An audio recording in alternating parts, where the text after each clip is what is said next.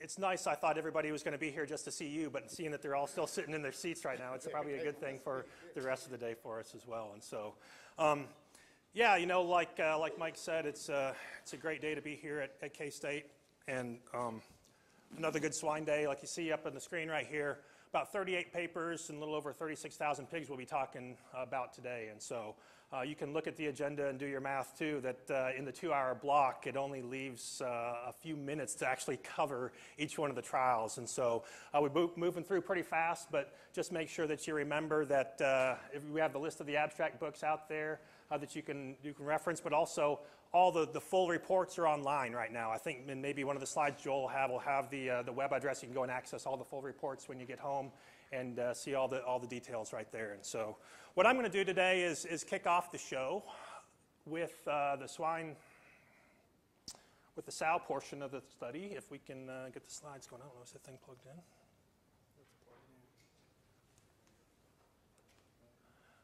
All right, Joel might be my secretary for today. So that's not different. That's not. It's exactly right. So we're gonna touch on some of the sow work that we've done. Still not working, Joel.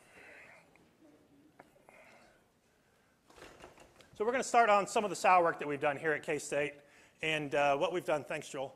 So if you remember last year, Bob gave a talk about some of the gestating lysine requirement titration work that we did, that Lori Thomas did. And so because of all the amount of data that we had collected in that particular study, we're able to go forward and do some modeling studies here, or exercises during the year. And I just want to start here to refresh us on that trial. And so we titrated 4 different levels of lysine, 11 to 18.5 grams per day.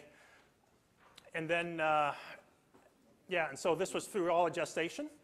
And then carried the animals then through gestation into lactation right here and looked at weaning performance, or farrowing performance. But what you see in this slide right here is the modeled estimated maintenance energy requirements of these sows. And so you see, as you'd expect, as we increase along gestation, we do see an increase in the maintenance energy requirements as those animals are getting bigger.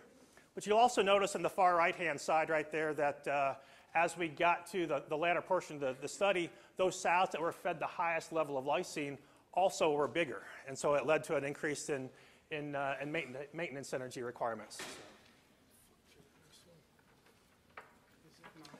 What that means then is, as you look at these sows, so we were all fed the same amount of feed throughout every day of gestation. As we increased maintenance energy requirements, we actually had a reduction over the course of gestation in the amount of lipid that was deposited. And you can see that as the slopes of the gilt and the sow lines decreasing as you go from left to right. But what is important to see right here, though, and notice, is that everything above that line of 0 means that lipid was still being deposited.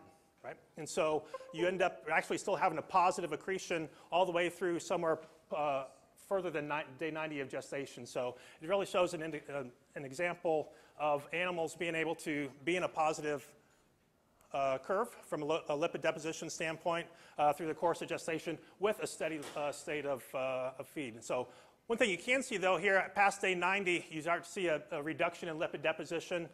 This might lead you to believe that maybe we should be feeding animals a little bit differently prior to going in the farrowing house. And that's something we'll talk about in my second trial as we hit on that as well. Switching from lipid over to protein deposition right now. When you look at protein deposition, this is the foundation for the lysine modeling work that we did. And so as you can see right here, and as you probably know, whole body protein deposition is the accumulation of that's happening with the maternal side from the sow, as well as the increase in conceptus, which then leads, when you start looking at lysine requirements for protein deposition, an increasing amount as you go forward through gestation. A lot of that at the end being a result of the increase in the conceptus needs. The important thing right here, if you look at that, so all the way through day 70 or 80, really less than 8 grams per day of SID lysine is required to be able to meet the sow's needs. And so putting that in reflection of the different trial or the different treatments that we actually fed in this study. Here's the 11 to 18.5 grams, the black up to the purple right here. You'll notice that this is SID lysine balance. So everything positive, everything above the line means that there is more lysine intake than what was required for the animal, we're at a positive lysine balance all the way through to approximately day 100, with the exception of, after that, only the low treatment being fed. And so to put this in perspective, 11 grams per day in this farm was roughly a 0.56 SID lysine formulation. It's about a 0.66 in the 13.5 grams. And so here's the gilts. I'll flip the slide, and here's the sows. In essence, all the trials were fed diet, or all the sows were fed diets in the highest 3 treatments that met their SID lysine requirements from a positive balance perspective. And so I think that gives a pretty good understanding of why a lot of people are probably formulating diets in that 0.56 to 0.66 type of a range when they're putting together gestation diets. Going to move forward right now to some of the transition sow work that we've done. And when we start talking about transition sows, we're kind of defining that as the time prior to farrowing, maybe the last week, the last 10 days right here. This is a study that we did up with the Minnesota Pork Board. We highlighted this study last year in Swine Day, but it's just we had gotten finished at that point, and so it's actually in this year's Swine Day edition. In this study, we fed high levels of energy and SID lysine from about day 107, or starting at roughly day 113, or when the sows were moved into the farrowing house, or we fed a control diet, a lower level right there. And the reason that we did this study is that there's some modeling work that was done out of Denmark that suggested that the sow's requirement for energy and amino acids is actually substantially increased from about day 107. And these levels of 13.3 megacals and 40 grams per day would meet the needs associated with that Denmark model and study. When we go through and look at the performance right here, this is body weight gain of gilts on the left and sows on the right. We definitely see an increase in weight gain of these sows as we increase additional feed. This was attributed, this was formed by feeding higher levels of the lactation diet that we had from either day 113 or day 107. So just to put it in perspective, this 107 is when it started, so it was roughly 8 days or so, 9 days before they farrowed. In addition to the increase in body weight gain we saw in the sows, we also saw an increase in back fat. And so this is something to keep in perspective as well, too. Even the control diets had a back fat gain. And so it's a reflection of the body condition of these sows that we're going into the study. And I think maybe that will lay into a little bit of some of the future results we'll see as we poke through. We did happen to see an increase in piglet birth weight for the gilts that were fed increased levels of lysine and energy prior to farrowing. Did not see anything from the sow perspective, though. And this would be very similar to some of the work that Marcio Gonçalves reported about 4 or 5 years ago when he was looking at increased lysine and energy, where he did see some benefits in the gilts, but no benefits from the sows. And again, this could be a reflection in this herd of maybe the sows being a little bit on the positive side from a body condition basis right here. But again, no significant value from the sows. We did not see any change in colostrum yield. Back to the Denmark studies, they think this additional energy and additional protein is important for increasing colostrum quality and colostrum yield. Did not see any difference by changing the amount of energy and lysine fed prior to farrowing. However, what was interesting, even though we saw an increase in piglet body weight, we actually saw a reduction in litter gain throughout the lactation period in the gilts. No change in sows right here. But this is definitely something that we need to be mindful of. Unfortunately, in this study, we didn't have the opportunity to measure feed intake on these sows. And so potentially this is a reflection of lower lactational average daily feed intakes from the sow, reducing milk production, potentially then reducing litter weight gain right here. But just speculation right now, but definitely something that we need to be thinking about as we're looking at increased energy, increased lysine potentially prior to farrowing, especially in gilts. The other thing, though, that we need to keep in mind is the actual cost of what it took to be able to get this trial done. And so this is a study that looks like the additional feed cost per weaned pig. And so the big thing right here is that I think it's not a surprise that we feed more feed. We feed a higher nutrient-dense diet. It's going to be associated with an additional feed cost. But also we need to keep in mind that, this is basically, day 107 is basically a week of additional feed. The day 113 was 2 or 3 days of additional feed right here. It's a big impact on your bottom line right there. And so we can't go back and say we're going to change a strategy and just do it for a week. It's not going to really impact that much. The reality was that this treatment doubled the extra feed cost per weaned pig when we fed it for too long. And so need to be mindful of the cost of any of these strategies that we're trying to apply in the farm. Also had the opportunity to do another transition sow study that we actually did this summertime. And this was the very first study that was part of this big pig survivability project that was a grant from National Pork Board and FFAR. Joel and Mike and myself are are part of this group that's associated also with Iowa State and some researchers from Purdue. This was the very first sow study looking at improving piglet survivability. Joel's going to talk a little bit more about that in his slides. But in this study, there's been some work coming out of Denmark also that they say that the time from offering the last meal prior to farrowing to the time when she starts to farrow has an impact on colostrum yield or colostrum quality, but more importantly, stillbirths. And so if we feed sows one meal a day at 7 o'clock in the morning, Bob, and she doesn't start farrowing until 8 o'clock that night, she's already gone that many hours without having any energy coming in. But then she's got 4 to 6 or 8 hours of the farrowing process actually going as well too. And the thought is that these sows start to run out of gas before they actually get through some of the farrowing process, and that leads then to increases in stillborns. So what we did in this study, we fed one meal a day at 7 o'clock in the morning with 6 pounds delivered to these sows. We then fed 1.5 pounds 4 times a day, so once every 6 hours, and so multiple feedings at the same level as this. But then the last treatment here was 4 feed deliveries of an ad libitum amount of feed intake right here. The first thing we saw right here, we didn't have any influence on farrowing duration.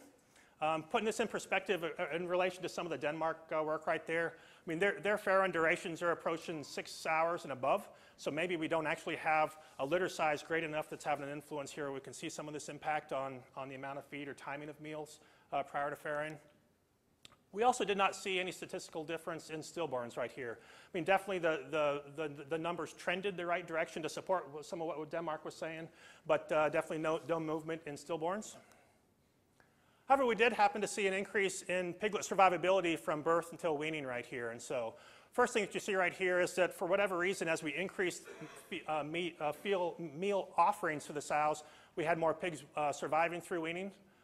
The other thing is you look at this number, you're sitting back and saying, 74 and 77%, that's terrible. And so what's going on in this operation right here? And the reality is that this farm had broke with PRRS about 4 months prior to us starting the trial. And they still had litters locked down, they weren't cross-fostering, they weren't moving animals. And so part of the lower number of pigs that actually survived is a reflection of some of the management that had to happen at that farm because of the PRRS that they had witnessed. But in any case, some treatment differences that might suggest offering meals more frequently to animals coming in may have some benefits on survivability, in addition to having some benefits on piglet weaning weight. So offering even the same amount of feed more times than one specific dose started to have an increase in piglet weaning weight, with the ad libitum intake at the far end having the highest piglet weaning weight.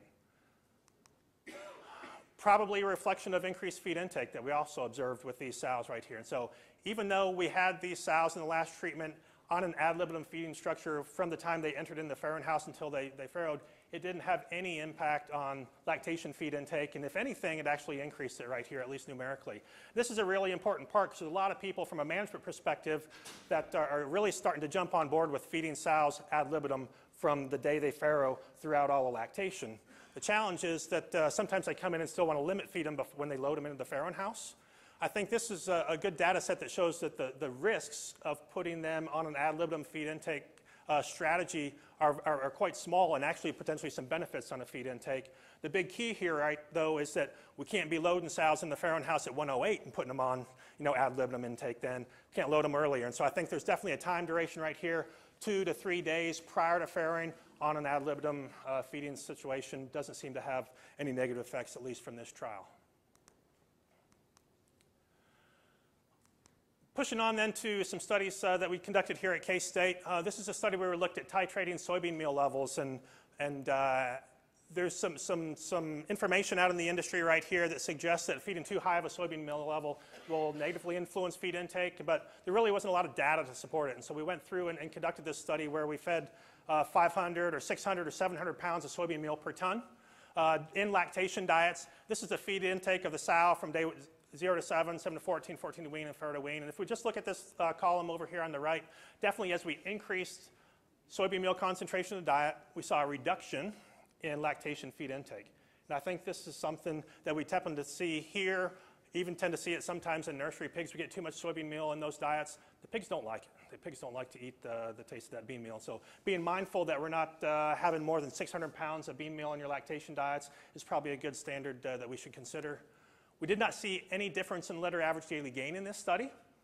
However, the sows on that last trial, we had lowest feed intake right here, we also had sows that lost the most weight and they mobilized the most back fat during that lactation period. And so what we see with just looking at one cycle, that the sow was able to compensate for her lower feed intake by mobilizing body tissues to make sure and support the growth performance of her pigs. You know, then the next question is what happens if you put this on a full system and you feed for multiple cycles? You know, there's a chance for other further negative effects from feeding that high level of soybean meal. So keeping a cap at around 600 pounds probably makes a lot of good sense when you're formulating your lactation diets. There's also a big push right now looking at antibiotic replacements in the industry. And one of the strategies that's been suggested to have an impact is using seaweed products to go and stimulate performance in the absence of antibiotics. And so in this particular study, we fed gestating lactating diets, either a diet with or without a blend of red and green algae, or red and green seaweed. And then we took those litters and fed their offspring diets with or without the seaweed as well too. And so carried these pigs all the way from gestation, the litters all the way until they were marketed. Did not see any change in performance, whether it's during gestation or lactation or piglet performance right there. However, we did see a change in microbiota composition right here. And so what we see right here, this is the number of species within each of these different families. Typically, an increase in the number of species within these two families would be considered beneficial. These families of microbiota are considered beneficial bacteria. On the other hand, Fusobacteriaceae is considered a negative or a kind of bacteria we don't want to have in there. And so a reduction in the concentration there would be considered valuable. And so I think this is something that as we continue to learn more about the microbiota, learn more about gut health, this could be a technology we want to explore further as it tends to influence at least a number of species in this trial in a way that would appear to be positive. Last trial that I'm going to come up to right now is a wean age and antibiotic trial. This is a really important trial. Going back, Mike, at 10 to 12 years with some of Roger Main's data, we were pushing out some of the wean age information. But always the question, is it even longer than that? Sorry, 15 years. Okay, so it doesn't seem like that long. But the question is always, does feed-grade antibiotics have an interaction? Does it have an influence based on the age of the pigs when they're weaned? And so in this particular study, we fed either antibiotic-free diets or diets with antibiotics and had pigs that were weaned at 18.5, 21.5, or 24.5 days. And so the antibiotic diets actually had CTC in them from day 8 until day 21 post-weaning.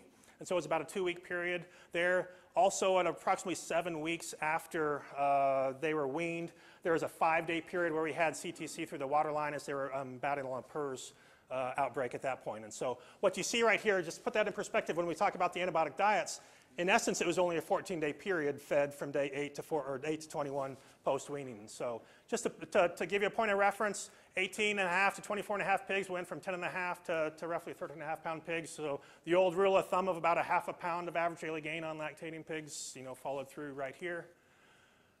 This is a number of injectable antibiotics from the time that those pigs were weaned until they were marketed. So we marketed all at a common age of 197 days. And so a couple of things that you'll see right here from an age perspective, definitely a reduction in the number of injectable antibiotics that were provided. And so no influence on feed-grade antibiotics that influence the number of pigs that needed to be treated. But what's really important about this slide right here is that anybody that's going for an NAE type of a program, the impact or the value of an increased wean age is tremendous. Okay? So the thought of only being able to have less than 70% of your pigs hitting your NAE target versus something just darn close to mid-80s right there is really, really important, and definitely a dictation of how profitable your system would be right there. And so if you're going NAE, pushing wean age as long as you can or as old as you can probably is something you need to consider.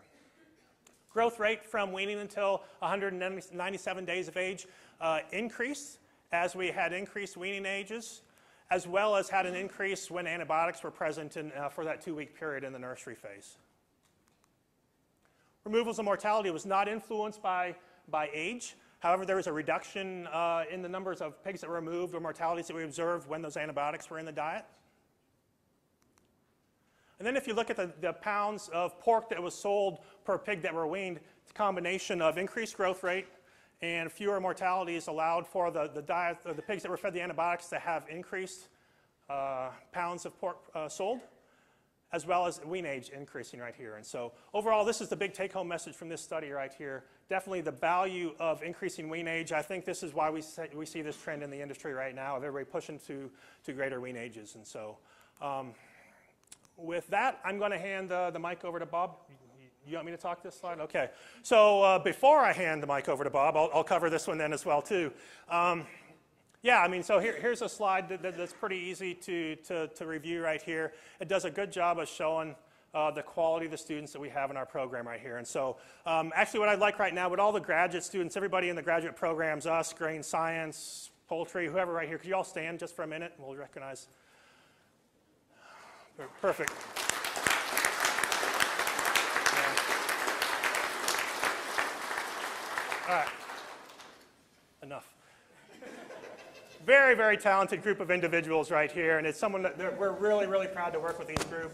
I do want to highlight one person right here, Jordan Gephardt. I realized when we put this list of achievements together, we forgot a really important one for Jordan. And so Jordan's going to defend his PhD here in December, which is a really great feat to begin with. But what's really impressive is that if you realize that in May last year, he finished his DVM degree at the same time of getting his PhD. It's a phenomenal accomplishment for Jordan, and really is a testament to the quality of the individual that Jordan has right here. And we've been really fortunate to have him in our program right here. And so, great group of students that we have right now. We can't talk enough about what they do. But what I really like also is when you start looking at the previous students, this list right here is the last 4 or 5 years of where our students have gone into the industry after they finish their degrees. And you can look at it. I mean, there's feed companies, there's genetic companies, technology companies, production systems. I mean, just looking at that list right there and the amount of impact that our students have on the industry is tremendous. And so, you know, it's really humbling that a lot of the students that are up here represented are also sitting in the audience right here today. And so it's great that they also come back and continue to support the program.